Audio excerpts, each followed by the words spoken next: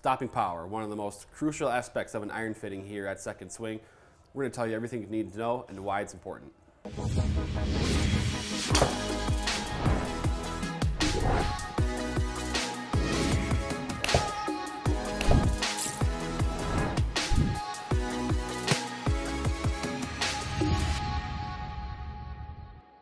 Hey golfers, I'm Drew Mahowald of Second Swing Golf. I'm joined by Thomas Campbell, a master club fitter here at Second Swing at Minnetonka. Today we're in the tour van talking about stopping power. So of course, when you have an iron fitting here at Second Swing, our club fitters are closely looking at stopping power, like landing angle and height are a couple of the key metrics that are looked at there. And why is that important? And so Thomas, I know you're, like you just told me, this is one of the most important things in every iron fitting. Making sure golfers are getting the ball high enough and the ball can stop quickly and efficiently on the green. And so just off the bat here, just maybe give us an inclination of why it's so important and why you put so much of an emphasis on it. Yeah, I mean, first off, if your fitter is not focusing on height and landing angle in an iron fitting, we have problems. Yeah. So it is one of the most important things because I can give you distance in an iron if I want to. I can give you a game improvement iron. I can jack the loft up as much as I want. All you want is distance. But that's total distance. Yeah. We want carry distance. We want to be able to get that ball up in the air. We want to be able to stop on the green. Some players are going to be having issues with stopping power if that ball's coming in too shallow to the green. Yeah, and so one of the kind of points of contention maybe out there is iron lofts now. So you're kind of seeing the trend in the golf industry. Iron lofts are becoming more and more strong, kind of decreasing what used to be 35, 36, maybe the standard iron loft, and it's kind of almost dropping into the 20s now for some game improvement sets. And so while that does add some distance, if you don't have enough swing speed, that can drop your height and your landing angle and cause some problems that way. Yeah, and there's also golfers at the other end of the spectrum too. They may spin the ball too much. They may hit the ball too high. Mm-hmm. So that's why sometimes a power spec loft is not a bad option to try and bring that spin rate down and then get them in a more optimal window for their 7-iron too. So there's positive and minuses to distances and to changing the lofts up. Ping does a really good job. So Ping actually have 3 different loft options with their irons. They have their power spec loft, which is a stronger loft. They have the standard loft, and they also have the retro spec loft. A lot of times will fit a player into a retro spec loft, especially if I'm fitting them into a more game improvement iron, because we still want that height, we still want that spin, and we want that landing angle. It's not all about total distance, it's about carry distance, it's about stopping power and landing angle. That is more important. I'm more focused on where that ball is going to land on the green. Is it going to stop in time? Some greens are not big enough. Some courses you may play may only be 20 yards long. The ball rolls out 20 yards, good luck stopping that ball on the green. Absolutely. So Thomas, you're going to hit some shots for us today. Can you kind of explain the format maybe of this test today and kind of how you're going to show the importance of stopping power? Yeah, so I have actually chosen the Ping G425, the power spec loft. So the power spec loft is 28.5 degrees. The standard loft of a Ping G425 is 30. And then as I mentioned, the retro spec is actually like 32.3 degrees of loft on it. So there's a range. But we're going to go to a club that's going to have less loft on it. And we're also going to compare a little more cavity back iron. So you're holding the Ping I210. The loft on that one, the standard loft's 33 degrees. So I'm going to hit some shots with 70 mile an hour club speed, 80 mile an hour club speed, and 90 mile an hour club speed with the 7-iron. And we're going to show the differences between these 2 iron heads. All right, perfect. Well, you ready to hit some shots here? Let's do it.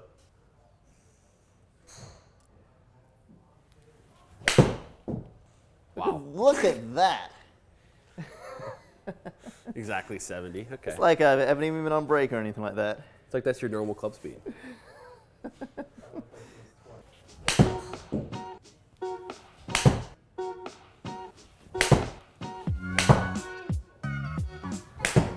You can see even that slow. So right now you're in the mid stopping power range. Yeah.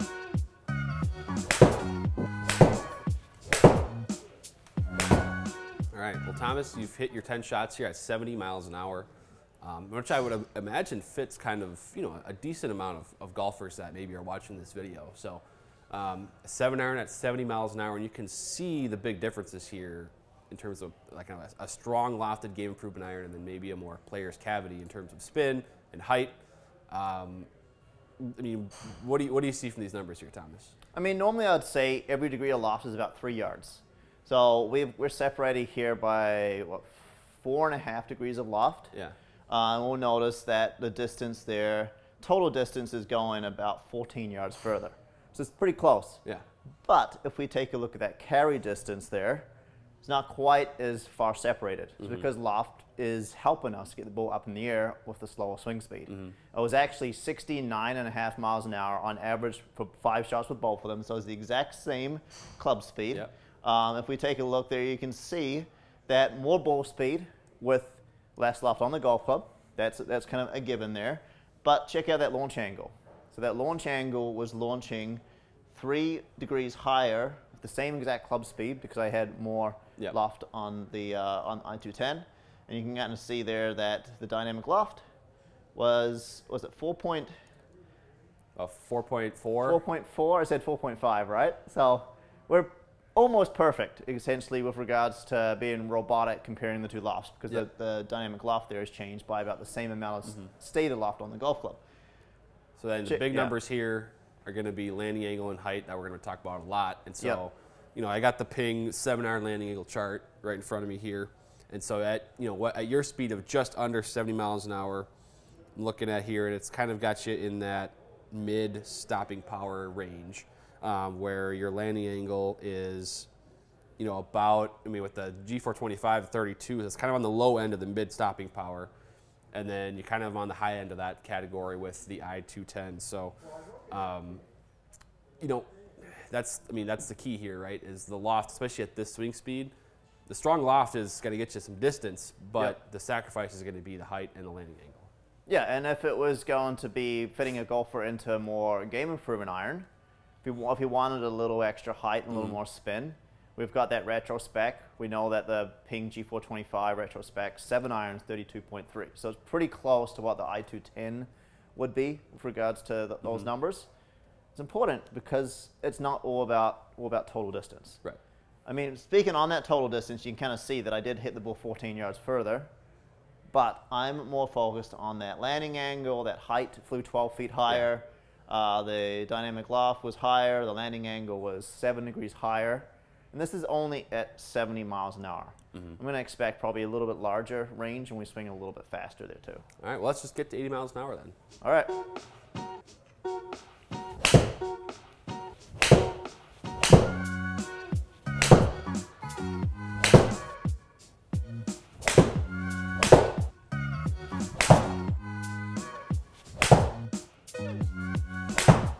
All right, well, Thomas, 80 miles an hour, you've just hit your 10 shots. You know, in a general fitting, I think 80 miles an hour does fit maybe a lot of golfers that you fit, or a large percentage of them. But when you're in an iron fitting, numbers at landing angle, height, what are you trying to get to? I mean, 45 degrees is a great number. If I can get a golfer with their 7-iron, they get their landing angle to be at least 45 degrees, they get their landing angle, their stopping power will be so much better. So I'm always looking at 45 degrees with the 7-iron. As the club gets longer, so 4-iron, 5-iron, it's going to be a little harder to keep that landing angle up as well. So this would be another topic, but that's where we would consider hybrids for those golfers there too, that are slower swing speed, because they're designed to get that ball to spin a little bit more, or even like a higher lofted fairway wood, like a 7-wood or a 9-wood. We've done some content on that. We need to get that ball up in the air so the ball can stop. Right, exactly. Yeah. Because another thing to consider is, you know, the average, what would you say the average green lengthwise is? What, like 20 to 30 yards maybe, depending on the course. You might have some golf courses with larger greens, some with smaller, but about 30 yards, I'd say, is probably the average size of green where you have to actually land the ball on the green and keep it there, right? Yep, it's probably 25 to 30 yards. Yeah, I would say a lot of golf courses, I mean, it really depends on the golf course that you play. Yeah. Because some courses are going to be a lot shallower the way they're designed, and some greens are going to be huge complexes. Yeah. But generally speaking, those huge complexes are going to be firmer greens. If the greens are firm, then that adds another piece into the puzzle there too. Right. Because then stopping power is going to be even harder because you need to make sure you have spin and that height so the ball can come down and stop. Exactly. So when we look at these numbers here for terms of stopping power, so stopping power, the way I look at it anyway is, you know, kind of the difference between carry and total distance, right? Yep. So what I'm referring to is if there is a front pin on you know, a hole that you're trying to get to, your best bet might just be get the ball on the green and then let it roll out, 20 to 30 feet past and hope for the best, I'm usually, when I hit 7-iron, stopping power is usually around about 8 to 9 yards is kind of what I'm at. Depends on a lot of things. Depends on the spin a little bit. Depends on the height. But generally speaking, with a 7-iron in my hand, it's around about 8 yards is the difference. So you're seeing here, we can look at the numbers here briefly, but with G425 and the power spec at 80 miles an hour, you can see how you was about 14 yards there of difference, and then the I210, 9 yards. So able to control that ball a little bit better. Now, there is a big difference in distance, right? So the golfer that at 80 miles an hour, if they're looking for more distance, sometimes they might look at the power spec of G425, and that's a lot of distance actually for an 80 mile an hour 7-iron to go 191 total yards. But then the other thing to consider, of course, is how fast that ball would stop on the green. Yeah, I mean that spin rate by 1,000 RPM difference there. That's going to change the total distance. And also that carry and stopping power there too. Speaking of that stopping power, we were under that 45-degree mark when I was hitting the G425 power spec. It was better, so it was definitely better than the 70 mile an hour category, but 47.8, the height close to 100 feet in the air was pretty good with the I210.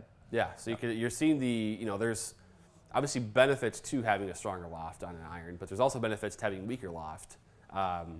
In terms of stopping power, getting the ball high enough in the air for you. So 90 miles an hour now. This is not going to fit a ton of golfers, but we're going to just see how much of a difference that is here. If you have 4 or 5 degrees of difference in loft, how much that can play. So you ready to swing pretty fast here with a 7-iron? Let's see if I can get there.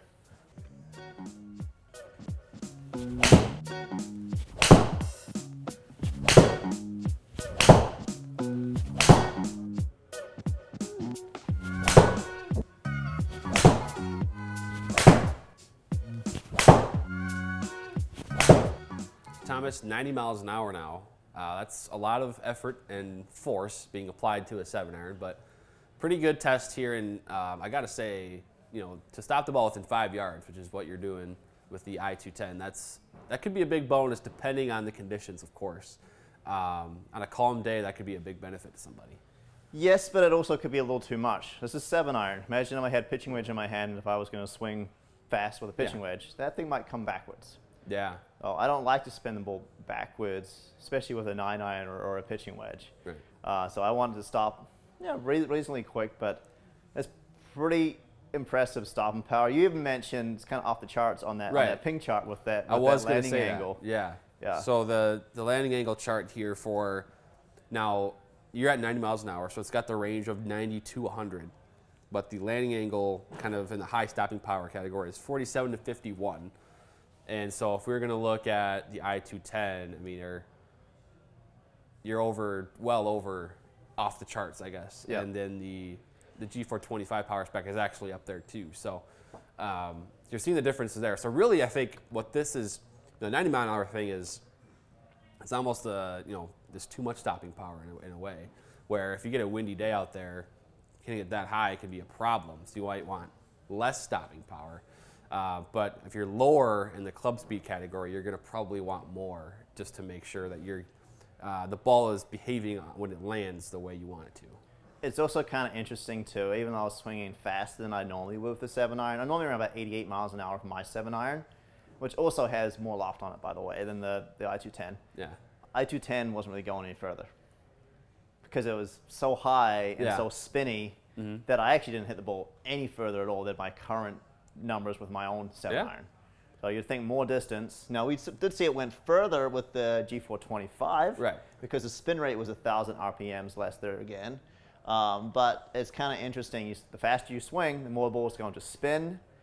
It's just not going to go as far. So swing smooth. It's not all about distance with your irons, and that's an important takeaway. It's not all about total distance.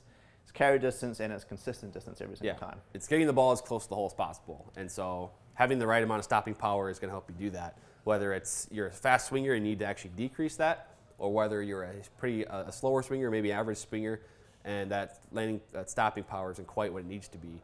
But of course, you get these numbers, get this data in that second swing in a tour van fitting, and you're going to see all this insight on your game and see where you're at with your stopping power. Because, again, like we talked about, getting the ball close to the hole it's not just about your total distance, because sometimes maybe the ball's protected, or the hole is protected by a bunker, by a rough, and you can't just roll it up there as you can here on the TrackMan fairway. So this is some good stuff, Thomas, and a lot of info that golfers can take away here. Yeah, I think also you mentioned getting the ball close to the hole. So we've got to compare the dispersion numbers with them, because we're swinging the same speed with both club.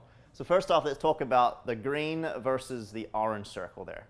I-210, when I was swinging at 90 miles an hour, was probably one of the smallest circles up there of all of them. You see the G425, that orange circle, it was the largest. So you swing fast with a game improvement iron, it's going to be wide if you miss hit a little bit. And, you know, I'm a good player, and you can kind of see how that dispersion pattern from left to right got a lot larger. Take a look at the other comparisons there. You can kind of see that I was hitting the ball straighter with the I-210 than I was with the G425 at all speeds. Yep. So sometimes it's not always about jacking up your golf clubs, trying to hit the ball far. It's the ball going the right distance for you and straight more consistently. Absolutely. Yeah, that's the key. And so irons are about precision more than anything, making sure you can set yourself up with good chances to score well. So, Thomas, this was a lot of great information here. Stopping power is obviously important, as we showed today. Thanks for hitting all the shots. Being able to range your speed, by the way, in that, precisely from 70, 80, 90, that's a good skill. So thanks for doing all that, and I think the golfers will like this one. Not a problem.